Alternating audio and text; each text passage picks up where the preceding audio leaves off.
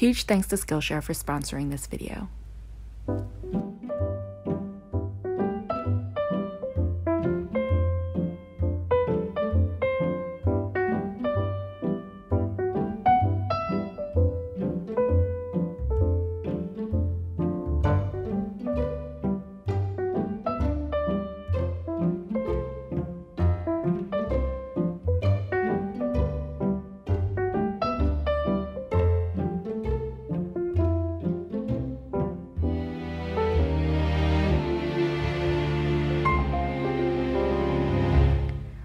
Hey everyone, welcome back to the studio. A few weeks ago, I asked for some suggestions of what to draw for my mini sketchbook series, and several people suggested that I draw my dogs and tell their stories. I love that idea, and I could talk about my dogs for days, so I decided to do one video for each dog. I've got 3 dogs, so I'm going to start with my first one, named Zeva.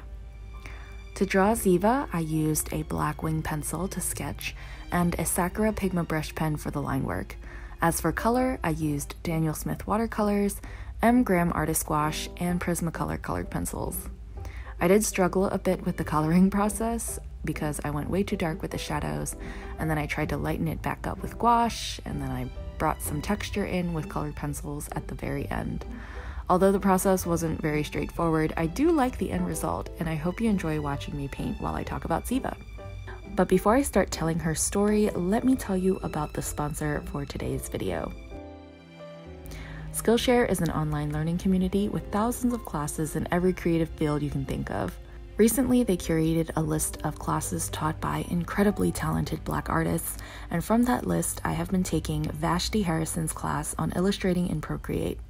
Vashti Harrison is a children's book illustrator, and I have seen her magical work before since I'm always searching for books with diverse characters to read to my son. The project for the class is to illustrate a childhood dream world. One day, I want to illustrate children's books as well, and this class was so helpful, not to mention fun and enjoyable. If you'd like to check out Skillshare for yourself, click the link in my video description for 2 free months of Skillshare Premium. After that, an annual subscription is less than $10 a month. Thank you so much, Skillshare, for supporting artists and being an awesome community. Zeva, or Zeva the Diva, was adopted from the Humane Society all the way back in 2014. We don't know her exact age, but I'm guessing she's about 9 years old now. The people at the Humane Society guess that she is an Australian cattle dog and corgi mix. Most of the time, though, people ask if she's a fox when we're walking in the street.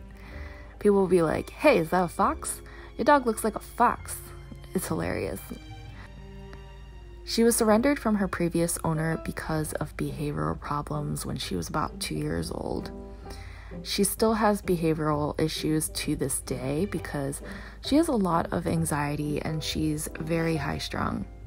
Some of her triggers are pretty standard for dogs, like thunder, fireworks, meeting strange dogs on a leash, motorcycles, vacuums, the doorbell, the postal worker, and so much more. Other things are definitely not so standard. She barks when I use my salad spinner, I guess, because she wants me to eat soggy salad. She barks when I'm crushing garlic with the side of a knife.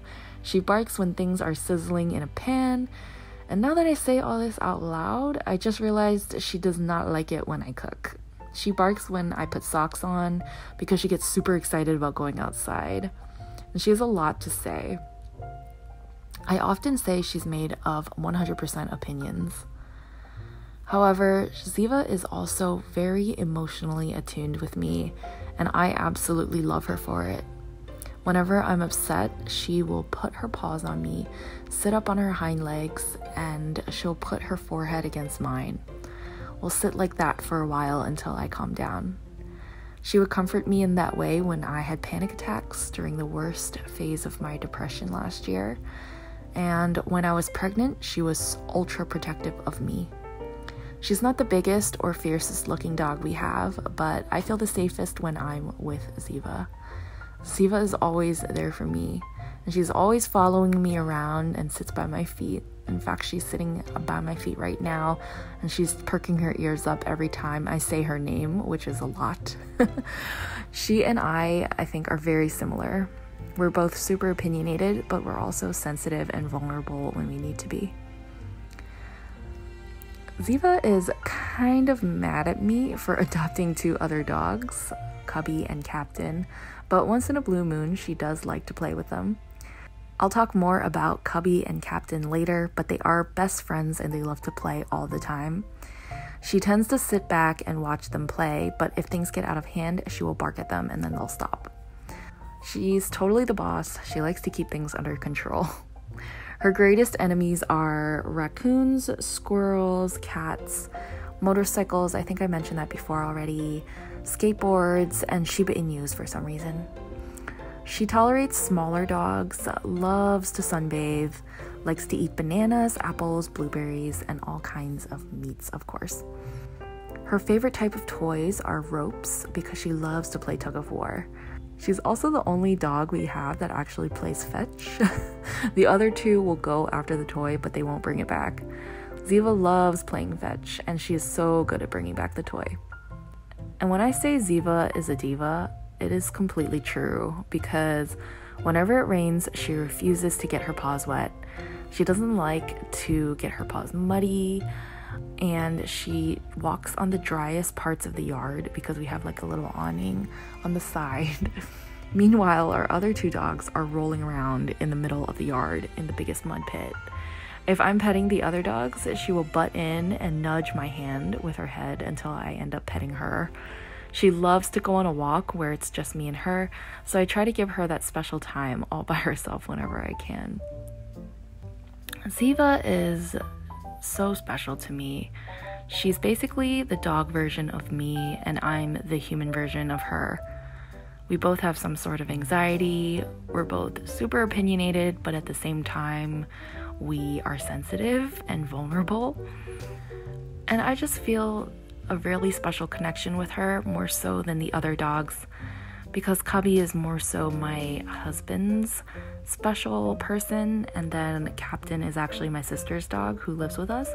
So yeah, Zeva is she's my dog, you know, she's my girl, and I just love her so much.